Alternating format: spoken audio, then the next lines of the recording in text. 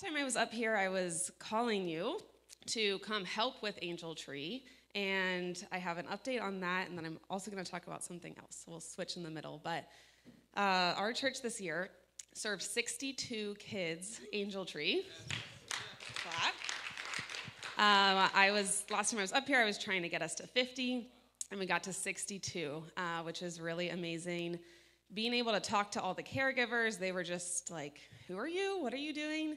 I think some of them truly thought like I was like scam calling them and wouldn't answer for a lot of times. And we're like, wait, what? You're just going to give us gifts?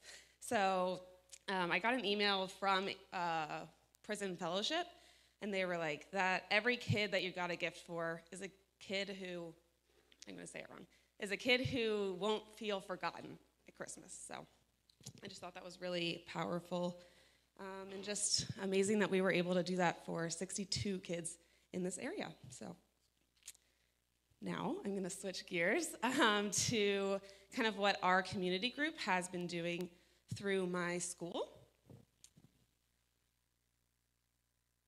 Pulling up, there we go. So first, I just want to kind of thank my community group for being so willing to do whatever I come to them and say that I think that the kids or the teachers need. It's a really, really hard time to be a teacher, and it's just hard. It's a really hard year, and I think that there's just been so many different ways that our group throughout the past year has been able to pour into our group, which has been really amazing.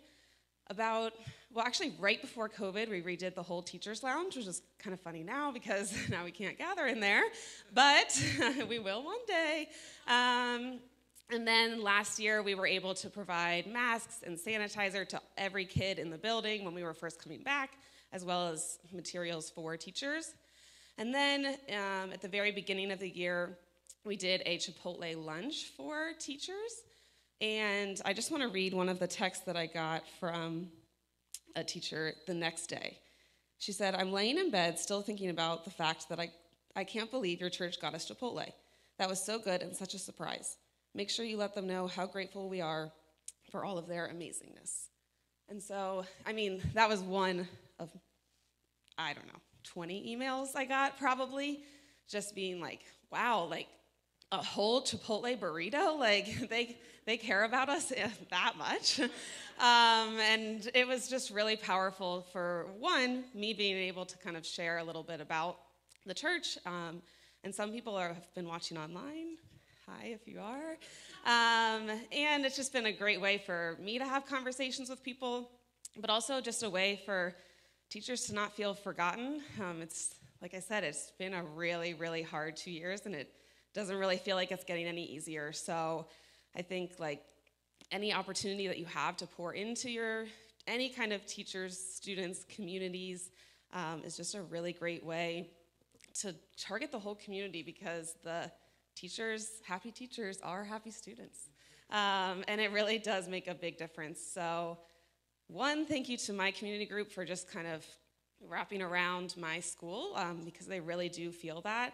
And now my principal, she's the one who was like, hey, can you guys do like a lunch, do you think? And the fact that she's just willing to come to me, and she knows that our church is just willing to jump in, is really great. And I know she is so appreciative. She wrote a really nice letter. So yeah, just thank you to the Well for supporting all of that. But also just, I hope that you can take an opportunity, even like a really small gesture towards a teacher or students in your community would be an awesome way to pour out this Advent season.